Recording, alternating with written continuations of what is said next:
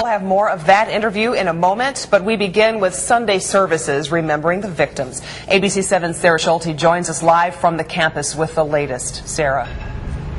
Well, Karen, this has been a week where people's faith has been tested. It's also been a time where people have relied on their faith to get through this.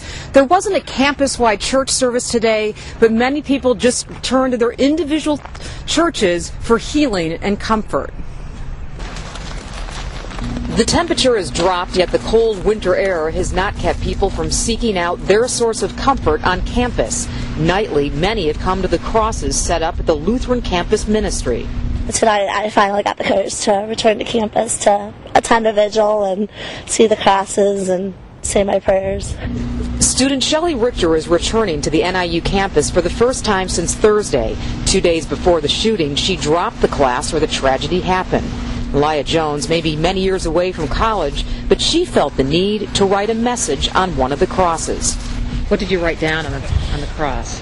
I would say that we love you, we'll miss you, and hope you go to heaven. 5 students were killed and several injured. This is a tragedy that has not only deeply affected the campus community, but the entire city of DeKalb.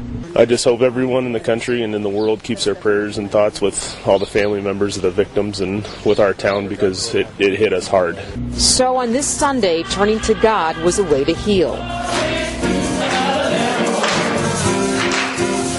Prayers were said, tears were shed, and the victims were remembered at several different services throughout the city. And we wonder, how could a God of love allow something like this to happen? Others reminded their church community about how important their role is. People don't need a lot of words from us. They just need encouragement. They need an ear that will listen, a heart that is ready to love them, to receive them. And that's what we're about today. And another source of comfort, especially for students, is this memorial and vigil that's been set up right near the crime scene. People have been here all day and have continued to come here tonight. The faculty here at NIU return on Tuesday. Students will come back a week from tomorrow. Live on the campus of NIU, Sarah Schulte, ABC 7 News. Ravi, back to you.